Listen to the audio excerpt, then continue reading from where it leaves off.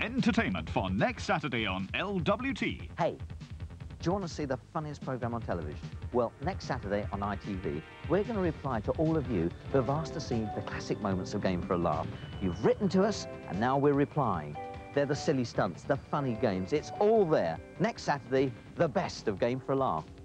At 8, Ultra Quiz from Hollywood's Universal Studios, where the shootout for £10,000 continues. At 8:30, film action, Ryan O'Neill and Omar Sharif in Green Ice. $60 or $70 million worth. And tomorrow there'll be more.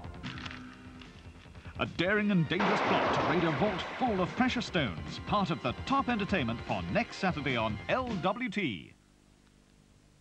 In a moment, the music of Michel Legrand at the Antibes Jazz Festival. We're pirates on the sea. We love bird's eye fish fingers. We'll steal the recipe that makes bird's eye such winners. When the coat's crispy and the cod's juicy, never full of grey bits, when they're bigger in size than their bird's eyes, made with real cod fillets. We sail the ocean blue, from sea dogs to beginners. We're loyal and we're true to the captain of fish fingers. You can't get your fingers on finer fillets.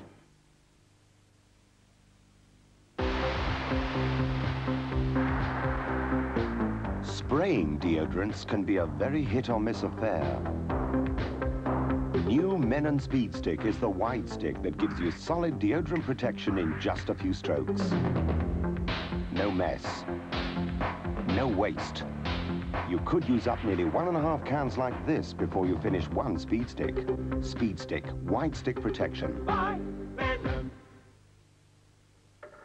You have a secret longing for a ready whipped topping, too thick to pour. Nudge it, squeeze, or flip. Bird's Eye Super Whip. Buy it frozen, keep it in the fridge. Now fulfill those longings. Bird's Eye make the most persuasive desserts.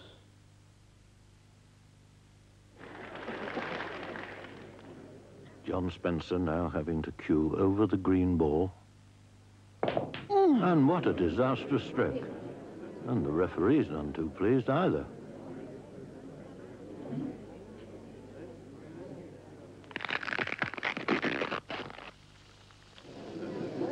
Well, that's most peculiar. I bet he drinks Carling Black Label. Do you ask him? Uncompromising referees insist on a pint that's brewed to give a fuller flavour than any other leading lager. Carling Black Label. And now the late London news headlines. Council tenants of 8 tower blocks in the East London suburb of Newham are threatening to stage a rent strike unless they're rehoused. More than 700 families who live in the blocks claim they're a fire hazard, similar to the nearby Ronan Point building which was evacuated last April. Scotland Yard have been inundated with inquiries about their investigation into the widespread theft of airline passengers' property at London's Heathrow Airport. More than 50 airport baggage loaders are to be questioned this week after a search of their lockers turned up a large quantity of allegedly stolen cash, travellers' cheques and valuables. 16-day-old Holly Roffey, the baby who had a heart transplant a week ago, is showing a slight improvement in her condition, according to the latest bulletin from the National Heart Hospital in London. Her room there has been flooded with flowers, cards and telephone calls. More than 3,000 Sikhs marched through central London today in protest against Indian government treatment of their home state, the Punjab. The demonstrators, who police say were orderly and caused no arrests, marched from Hyde Park to Shepherd's Bush Green. And finally, a North London detective's been suspended from duty over allegations that he ran an illegal betting shop.